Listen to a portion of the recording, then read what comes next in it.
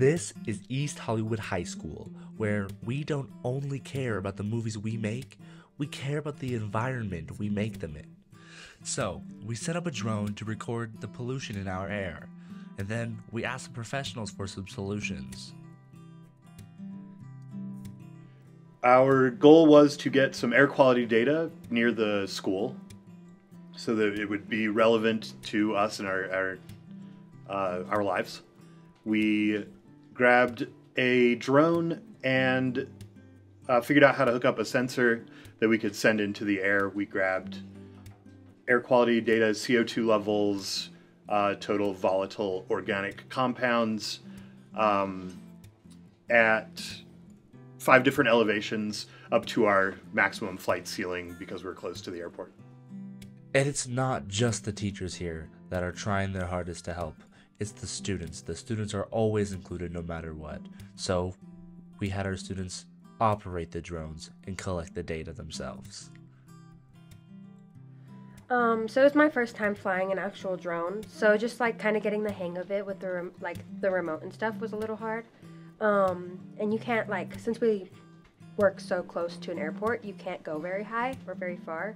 So that was a little stressful, but other than that, it was pretty easy. I really, once I got the hang of it, I really enjoyed flying the drone. It was a lot of fun, and there's a camera connected to it, so I could see, everything. That was pretty cool. Project was kind of that we were going to fly the drone up into the sky to kind of test the different, air quality, humidity, all the different kind of factors and see how it kind of changes at different elevations. And we were using these little devices, these sensors that have a ton of different really cool sensors. They can measure CO2, humidity, temperature. The thing that was really surprising to me is we had something that was basically measuring pollution in the air, and it was pretty high at just off the ground. As you went a little bit higher, it kind of died down, then it started getting exponentially higher. But everything else kind of was a little bit to be expected. As you got higher, the atmosphere and air pressure got higher, so did humidity and such. That was kind of the most striking thing. Now that we know the numbers, we can go ahead and ask these professionals, what can we do to help? I think doing projects like this, I think your generation is probably a lot more open to recognizing, hey, I can be a part of this solution. And so recognizing that your individual effort actually can make a difference.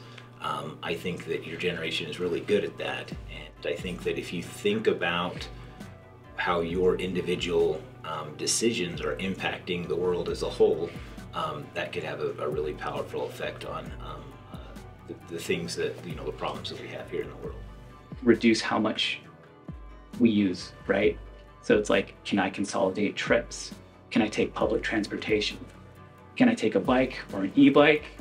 If I have to have a car, make it an EV.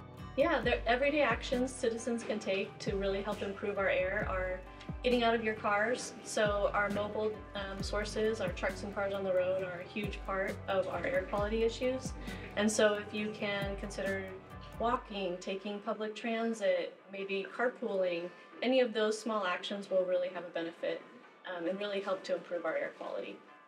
Riding your bike or taking the bus or being an activist and writing letters to elected officials.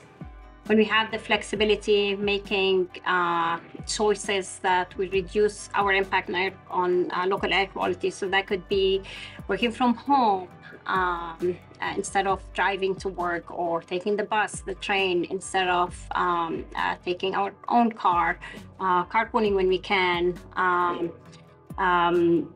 not turning our fireplace on a bad air inversion day.